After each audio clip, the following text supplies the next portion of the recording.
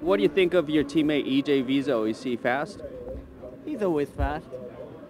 Is he crazy? I think everybody's really crazy in this world, but getting really well, and hopefully Motegi, with KB Racing, all of us, it's going to be competitive, and so you do, and of course, and Hideki too. There's a Honda collection museum right next to the track. I'm sure you've been there.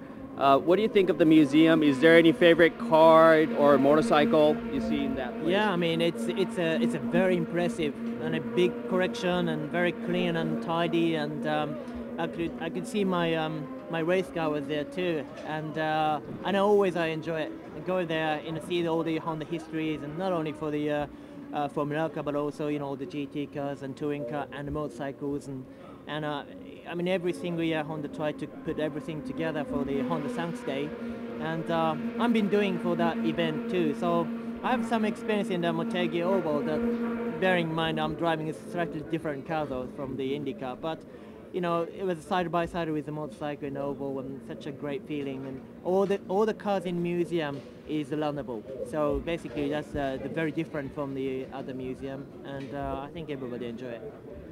I know you're a very healthy eater, I would say. Is there anything you eat specifically before the race, or you try to think of? I mean, EJ has pasta and rice. He eats anything? Yeah, I'm always trying to tip him, what's the best for the food. But no, I think it's just to avoid it too sweet or too oily stuff that you just maintain too much, and you don't want to put your sugar levels too high. But basically just carbohydrated. It's like plain pasta. And here we are in a Honda motorhome. You can have a rice. And sometimes it's like a udon noodle and things like that. It will help for your just energy, and put some fruits on it, and vitamins, and I think that's the way to just keep and maintain your health. Okay, right now we're in Sparta, Kentucky. I'm assuming that you don't have a lot of guests, friends coming to this race, but leading up to Japan race, I'm sure you're going to get a lot of phone calls from friends you haven't heard of perhaps for 10 years, for the passes, maybe, and obviously you have your fans, families, a lot of sponsors.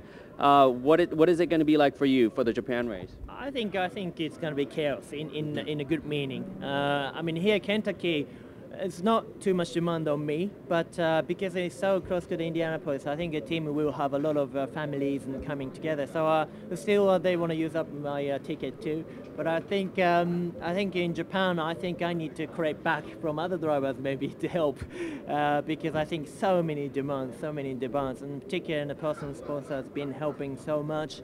I mean, Interlash will have a special booth, and Greco will have a special event over there too, and so many other sponsors will taking a huge cheering stuff. So I'm quite looking forward to see all of them, but also the fans, families, and close friends, all potential sponsors, possibly, hopefully, they will all really demand to come into the paddock, see it, and I'd like to really show them what it's like IndyCar, because they simply don't know.